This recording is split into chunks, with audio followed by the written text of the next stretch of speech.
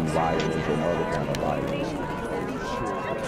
Get away! I could be at work, at school, in my car, and I can still get shot by the police. I can get shot anywhere. So it is what it is.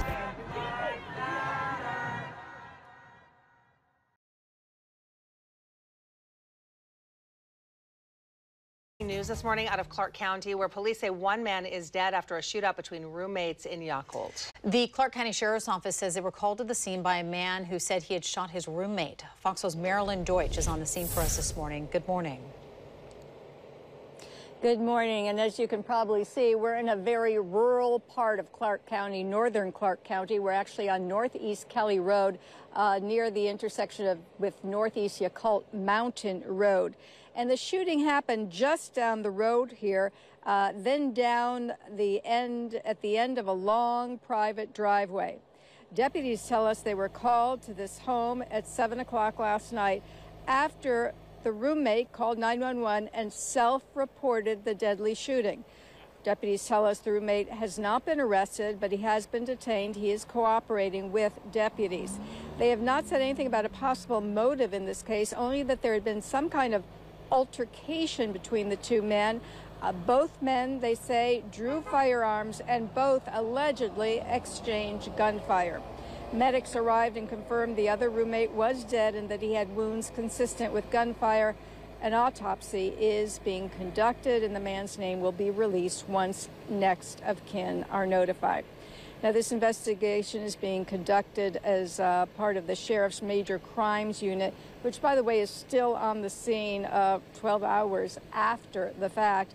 Again, the roommate who says he shot his fellow roommate has been detained. He has not been arrested.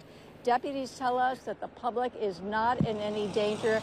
They do not believe there are any other suspects out here. Live in northern Clark County, Marilyn Deutsch, Good Day, Oregon. One man is dead after a shooting at a home in northern Clark County. The man's roommate is now in jail. As Fox 4's Marilyn Deutsch reports, that roommate is the one who called 911 to report the shooting. I'm here on the corner of MLK and Frederick Douglass, where a shooting just took place. And as you can see, it's a pretty rough area. So I'm basically risking my life reporting on this madness. So make sure you do me a favor and hit the subscribe button. Like the video, hell, share the video. And make sure you go ahead and leave a comment down in the comments section to continue the discussion on how we can find solutions to all this son violence in the streets. I'm Janquavius Jackson, here live, reporting from Atlanta, Georgia, BGZM News 17. The Clark County Sheriff's Major Crimes Unit is in charge of this investigation, and the team was still on scene roughly 12 hours after the roommate was killed on this beautiful piece of secluded property.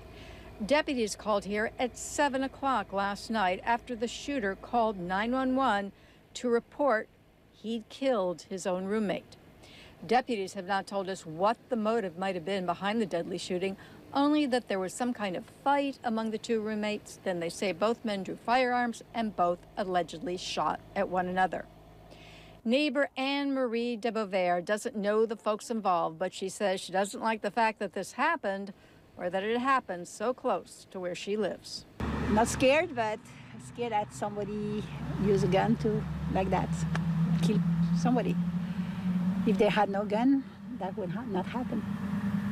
Yeah, you can fight with your fists, but when you have a gun, I'm against the guns in the house, because when you are mad, it means like when you are angry, sometimes you say already stuff that you regret, but if there is a gun, that's too bad. When medics got here, they confirmed the one roommate was dead, his wounds consistent with gunshot wounds. The Clark County Medical Examiner, however, is conducting an autopsy to determine the exact cause of death.